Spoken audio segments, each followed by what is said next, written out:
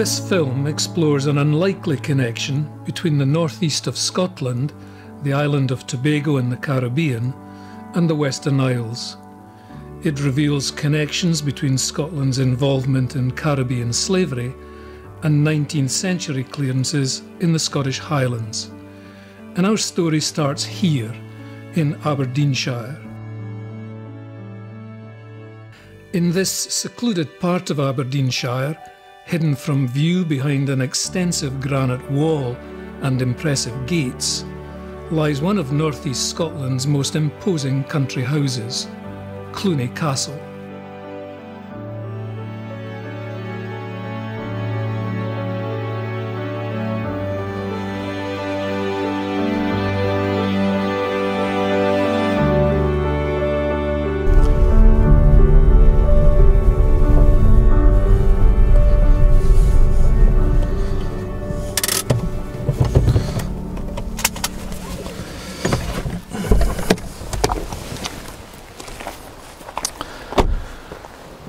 It was King Robert the Bruce who granted the lands of Cluny to Sir Alexander Fraser early in the 14th century.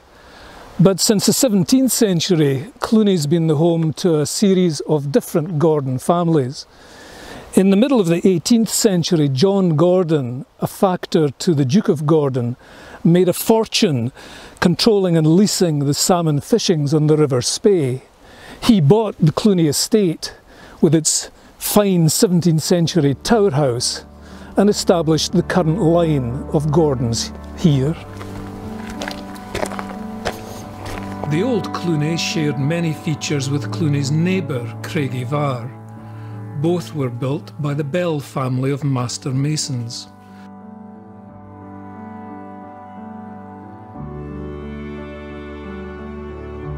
But unlike Craigivar, the original Cluny is no more. Although the old Cluny disappeared, it was not demolished. It was actually incorporated into a massive transformation that took place in the early 19th century. This produced today's Cluny Castle.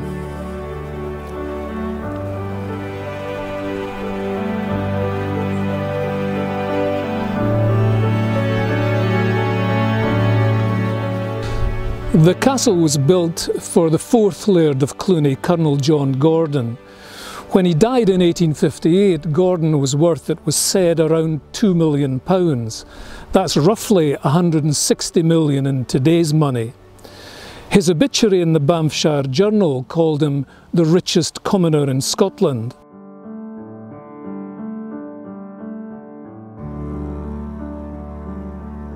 But the newspaper was keen that its readers learn of his legendary tight-fistedness. It was said that he regularly took long detours in his horse-drawn carriage just to avoid parting with his money on the North East's toll roads. On more than one occasion, when he was stuck in the mud, he had to be rescued by the nearest available villagers.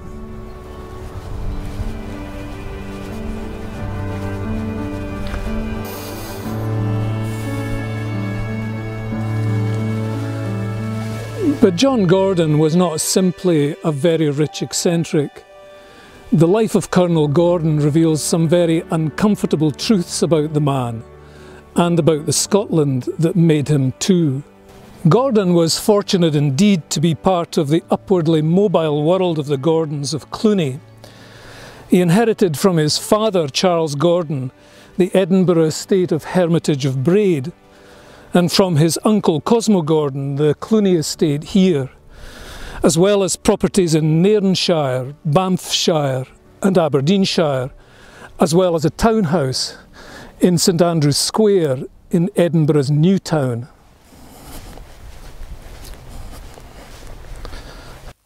But John Gordon's inheritance, substantial as it was not yet complete. He also inherited the estate of another uncle, known as Alexander of Tobago in the family. This Alexander owned several sugar plantations on Tobago, where he was a substantial slave owner. When he died in 1801, he left his Tobago estates and property in Scotland to his nephews, John Gordon, later Colonel John Gordon, and John's younger brother, another Alexander.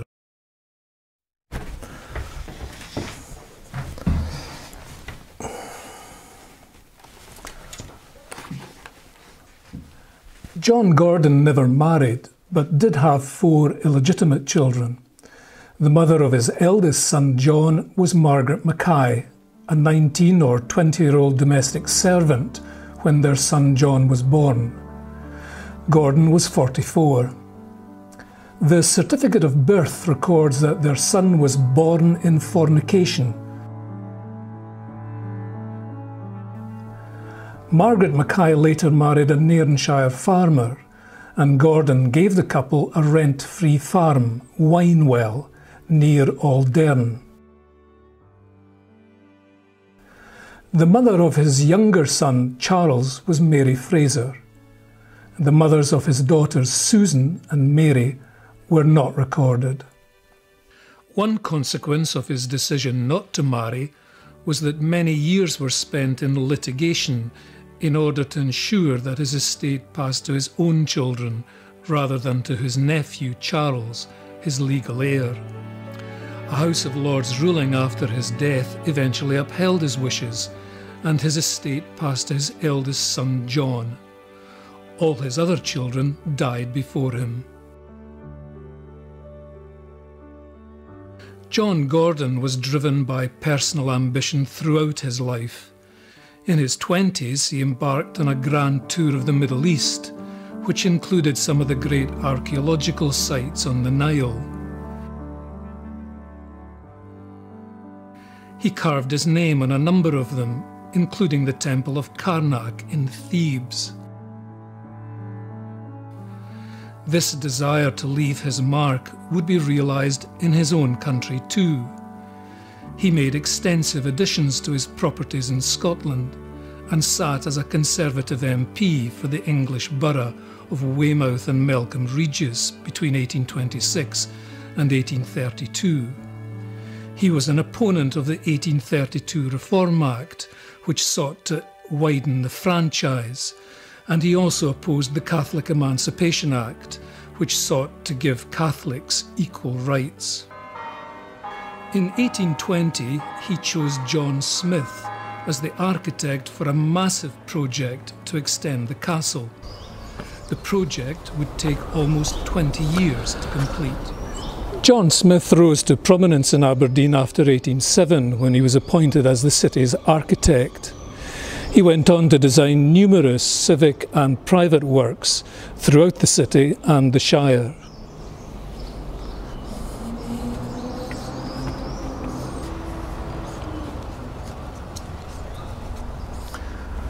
The column entrance to St Nicholas Kirk here on Union Street in Aberdeen was designed by Smith. It's fitting that he and his wife Margaret are buried here in the cemetery.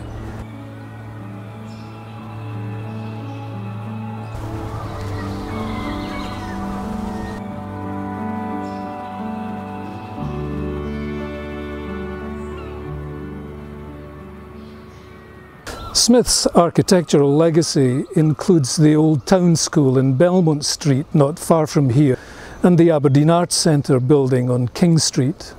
He was equally at home designing the fishing village of Fitty near the mouth of the River Dee, and the historic improvements to the Brigade, another great Aberdeen landmark, were also Smith's design. But it was to be Cluny Castle that was Smith's most ambitious project, and although architects and other observers have been divided on its merits, it has left a dramatic and a lasting impression.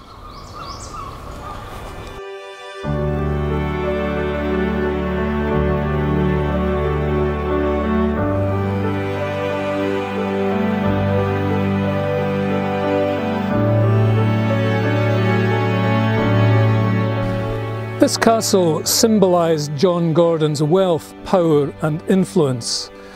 It was at the centre of a business empire which encompassed the rich agricultural landscapes of the northeast, the sugar plantations of the West Indies, and included, as we'll see, the ancient clan lands of MacNeil and Clanranald in the Western Isles, and the power that resided here controlled the lives of thousands of men and women on Gordon's land.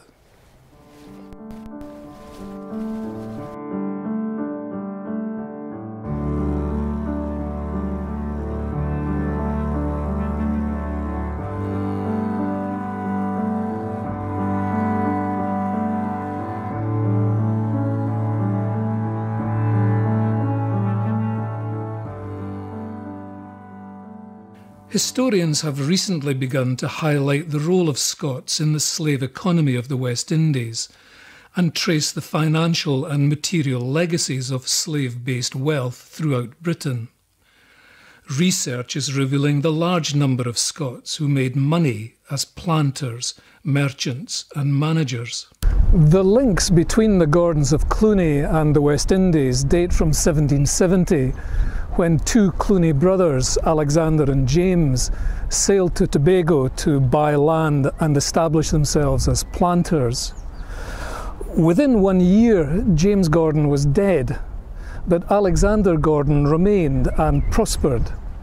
His family knew him as Alexander of Tobago. Colonel John Gordon of Cluny was Alexander of Tobago's nephew.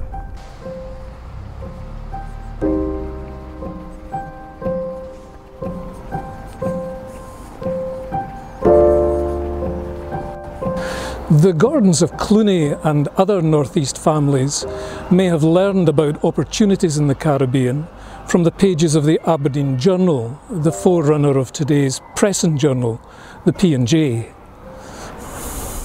Today the P&J's offices are here in Marshall Square in the centre of Aberdeen. Today's paper keeps its readers informed of international as well as local and national news, and it was no different in the 18th century.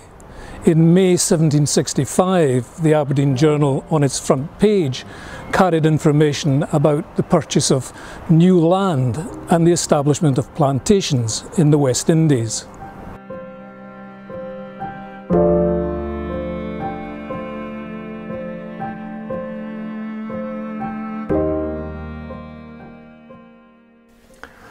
Although Alexander Gordon may have owned 6 plantations at one time, he seems to have consolidated these into 3 main estates: Speyside and Trois-Rivières, both in the northeast of the island, and Bacoley Estate in the south, 2 miles from Scarborough, the capital. Alexander Gordon's estates were said to provide an annual joint income of between £10,000 and £12,000. Colonel Gordon claimed that in some years his uncle's estates had made a profit of £30,000.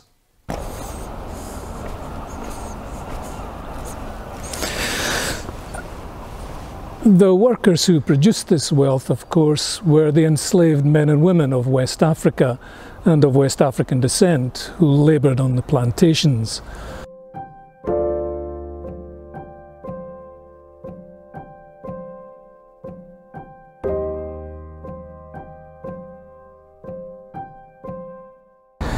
In the first decade of Alexander Gordon's life as a planter on Tobago, there were at least 4 revolts by the enslaved against the plantation system, which treated them as chattel.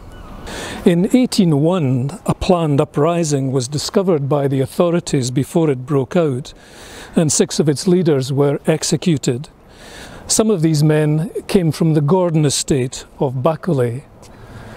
The continuous suffering of plantation workers was indeed the true cost of the sugar and rum exports from Tobago and from the other islands in the Caribbean. Slave-produced sugar from Bacoley and his other estates brought Alexander Gordon substantial profits. He bought property in northeast Scotland and in the Strand in London. When Alexander's elder brother Cosmo, the second Laird of Cluny and head of the family, drew up his will in 1784, it contained the following observation: "My brother Alexander has no occasion for anything from me, as he is opulent." When he died in 1801, Alexander left his West Indies and Scottish properties to his two nephews, John, later Colonel John Gordon, and John's younger brother, another Alexander. Alexander lived on Tobago for several years, managing the estates. John Gordon does not seem to have visited Tobago. He concentrated his efforts on running his Scottish estates and building Cluny Castle. When slavery was finally abolished in the British Empire in 1834, the British government compensated the slave owners with £20 million from government revenue. The Legacies of British Slave Ownership database shows that Colonel John Gordon and his brother received £12,483 in compensation for 653 slaves, a sum worth more than £1 million at today's values. We don't know the details of how John Gordon received or spent his share of the West Indies income, or his share of the slave compensation payments. The Gordon of Cluny family archive in the University of Aberdeen does not appear to have any correspondence or accounts on either of these subjects. But slave-based wealth was one of Gordon's many sources of income, and it may have helped to finance the building of Cluny Castle and pay the wages of its renowned architect and his masons and tradesmen.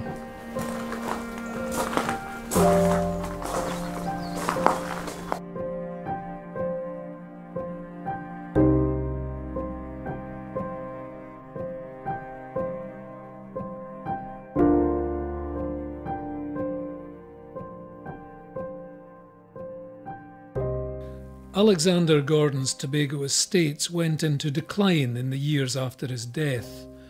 In 1799, Tobago exported almost 9,000 tonnes of sugar, and the saying, "as rich as a Tobago planter," was common indeed. By 1834, however, Tobago's sugar exports had fallen to below 4,000 tonnes. In the 1840s, looking back on the declining fortunes of his Tobago estates, John Gordon blamed emancipation and the failure of the British government to protect West Indies sugar from foreign competition. In 1846, the net profit of his three estates was only £1,104. In the 1840s, the planters of Tobago, like elsewhere in the West Indies, were cutting the wages of their workforces in an effort to improve profits. By 1848, some plantation labourers on Tobago's sugar estates had quit, and many of those that remained were on strike to resist the lowering of their wages. The Gordon estates supported plans to introduce indentured labourers to Tobago in order to undercut wages. In contrast to islands like Trinidad and Jamaica, where large numbers of Indian indentured labourers were introduced, much smaller numbers of liberated Africans settled in Tobago.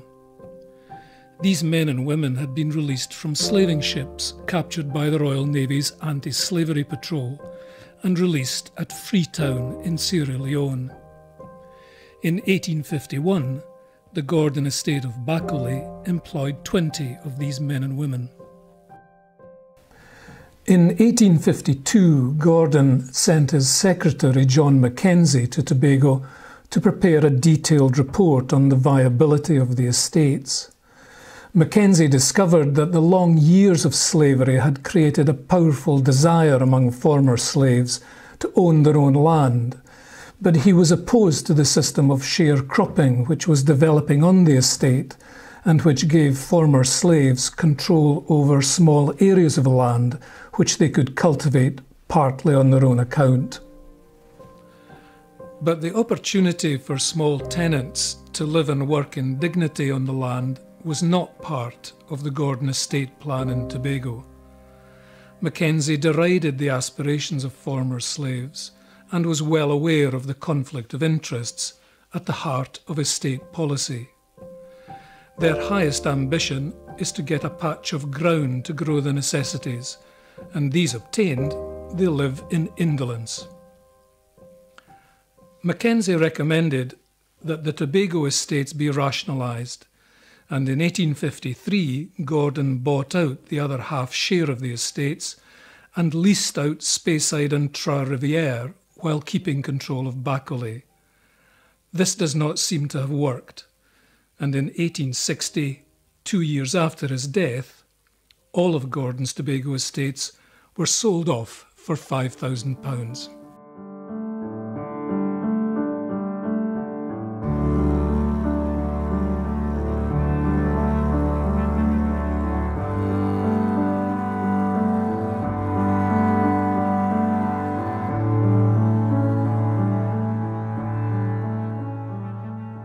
During the 18th and 19th centuries, the social and moral ties that had traditionally bound landowner and tenant in the Highlands were severed.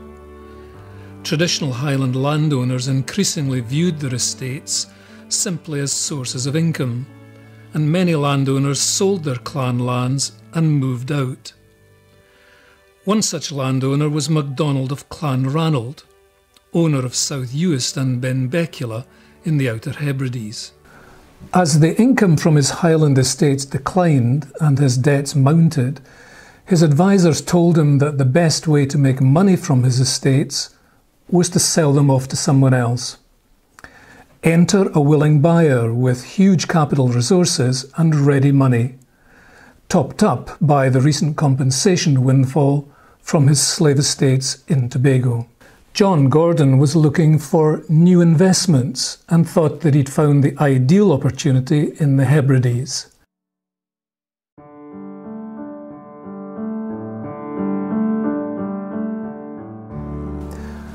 A similar tale unfolded on the neighbouring island of Barra, whose historical association with Clan MacNeil stretched back centuries.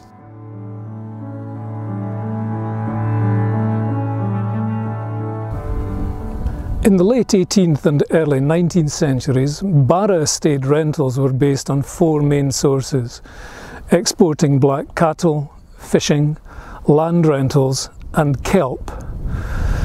Collecting and burning kelp was the means of processing an alkali residue which was used in glass and soap manufacturing.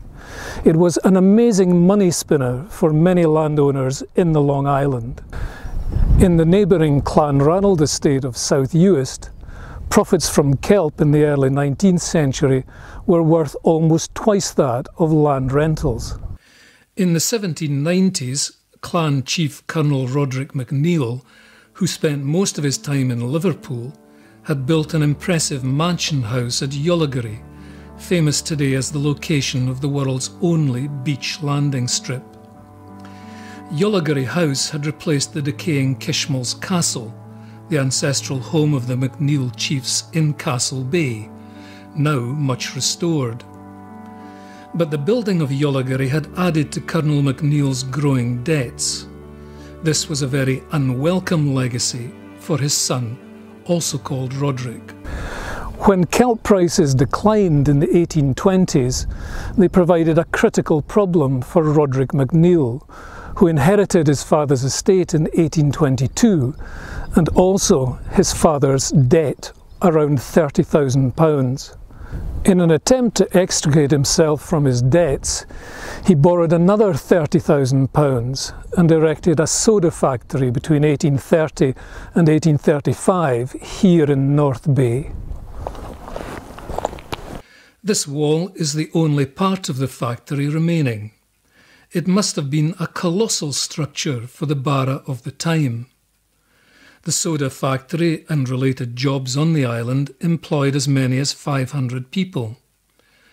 The factory even had an accommodation barracks for some of its workers. They had little choice but to comply with MacNeil's orders that they work in the factory as a condition of their leases. The factory did not make profits quickly enough to prevent MacNeil being declared bankrupt in 1836. With debts now totalling £115,000, MacNeil fled the island, one step ahead of his creditors and, quite literally, carrying the family silver. He never returned to Barra. 2 years later, ever the opportunist, John Gordon, who had been one of McNeill's creditors, bought the island for the knockdown price of £38,000. The combined annual rental of Gordon's new estates was stated to be over £7,000 per annum, around £600,000 at today's values. He believed that with proper development they would yield much more, but there are suspicions that the rental potential of the estates had been deliberately inflated by the sellers. Gordon had bought his new island estates when the market for kelp was already in decline, and when he began to collect his small tenant rents, he described them as a miserable sum. He was quickly discovering that the islands might not be the lucrative investments that he'd hoped for. With the golden age of kelp harvesting behind him, Gordon decided that estate improvements should concentrate on promoting large-scale sheep farming. Existing tenants would be cleared to poorer land elsewhere in the islands. By 1845, 10 large farms had been established on South Uist and Benbecula, and another 4 were planned for Barra, all of them with 14-year leases. A report written in 1839 on South Uist by John Fleming, who became Gordon's factor here at Cluny, provides more detail on the plans for the estates. Tenants who had been cleared from the good land on the west coast in order to make way for the proposed sheep farms were to be employed in drainage, land reclamation and road building. They were to be encouraged to collect kelp in order to pay their rents. Loch Boisdale was identified as a possible site for the development of a fishing village, and Fleming suggested that East Coast fishermen could be invited in to help. Indeed, Gordon seems to have had plans to enter the fishing business in the Hebrides himself. But Fleming's report ends on an ominous note. When these and other necessary improvements are completed, a great number of the population should be made to emigrate, and among the first lot I would clear away are all the subtenants that pay no rent and are a burden to the country.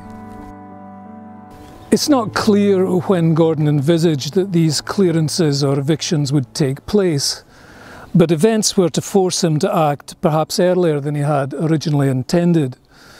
Between 1846 and 1851, a potato blight hit the Western Highlands.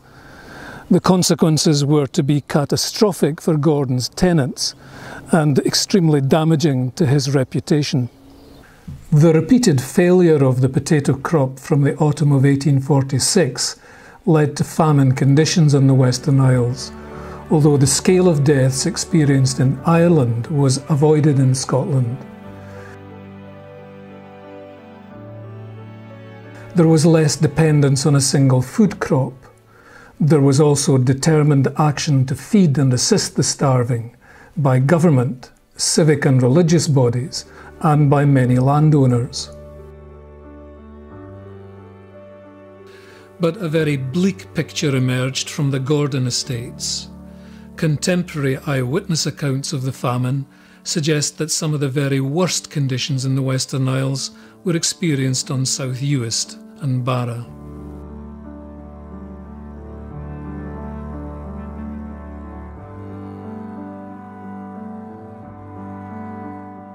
When the Reverend Norman MacLeod, a prominent Church of Scotland minister from Glasgow, who journeyed to the Western Isles on famine relief work, entered the Gordon estate of South Uist from North Uist in 1847, he reported, "The scene of wretchedness was deplorable.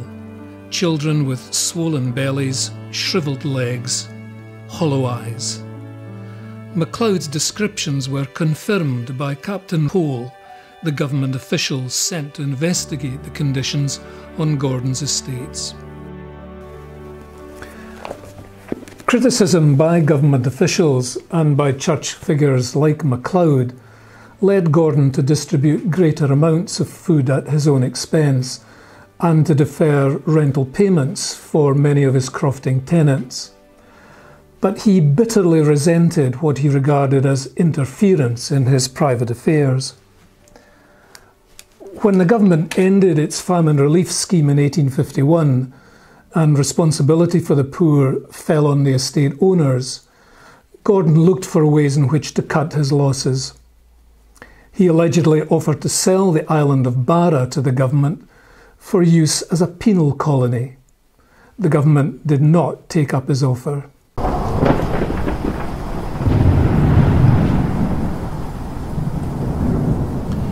As the food crisis worsened in the Western Isles, the strongest hurricane in living memory swept across the West Indies in October 1847, causing immense damage to Gordon's estates and leading to appeals from his Tobago factor for substantial additional funds for reconstruction.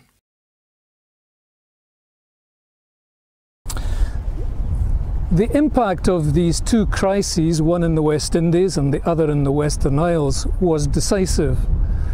In the 3 years that followed, Colonel John Gordon cleared 3,000 crofters and cotters from his Hebridean estates, shipping them to Canada on ships paid for or subsidised by Gordon himself.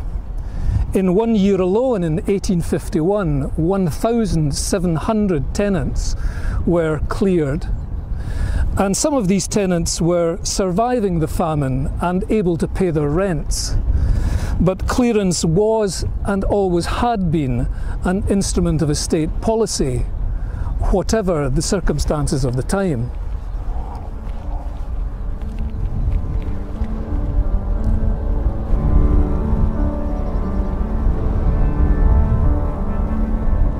Some of the evictions in that year were only accomplished by violent coercion. The clearances of Brewernish and Balnabodach and Barra, organised by John Fleming, saw scenes of some of the worst intimidation on the Gordon estates. Residents from the townships were rounded up by estate officials, herded onto small boats and taken to Loch Boisdale. From there, over 400 Barra residents sailed on the Admiral to Quebec in Canada.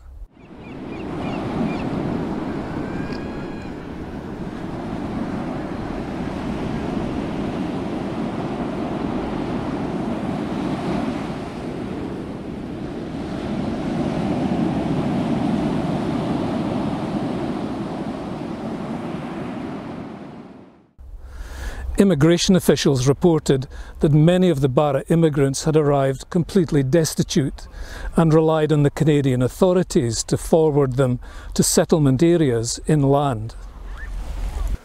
Gordon rejected all criticism of his actions.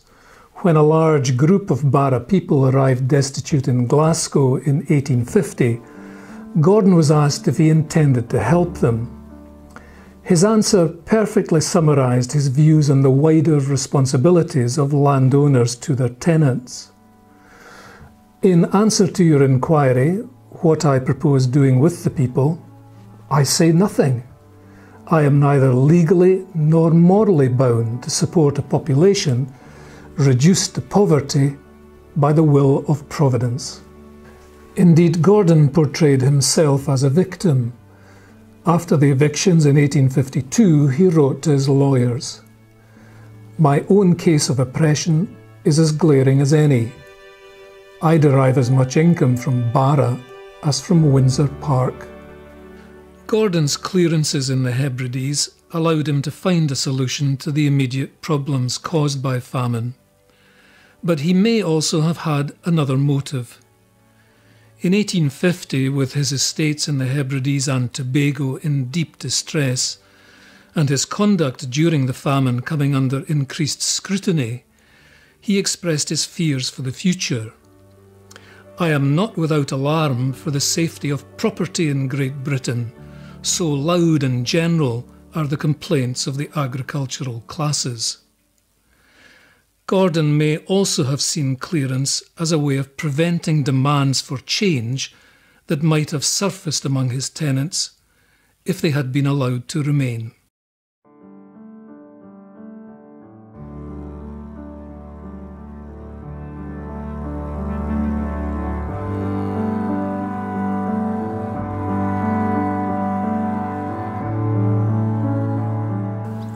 Here in Aberdeenshire, far from Barra and much further from the Caribbean island of Tobago, John Gordon's legacy lives on.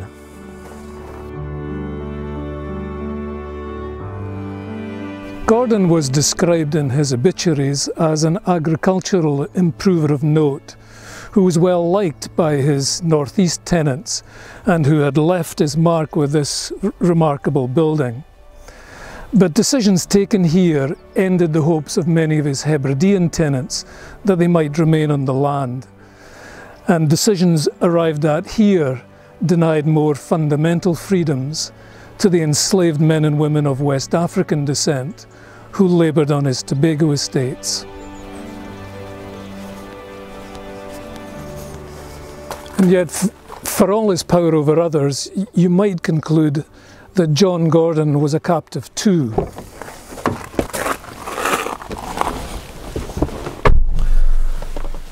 He was imprisoned by the racism that allowed him to defend and justify the inhumanities of slavery.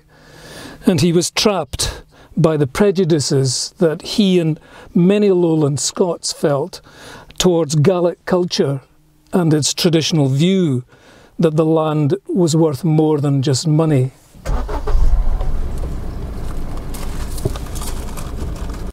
There is no equivalence between the Highland clearances, however brutally they were carried out, and the prolonged violence of chattel slavery. Black slavery was uniquely racist, and Highland as well as Lowland Scots participated in it. But historical research helps to reveal the patterns of power and ownership that connect two of the darkest episodes in Scotland's recent history. The challenge for Scots today is how to openly and honestly acknowledge our past, learn lessons from it, and build a genuinely inclusive future for all of us.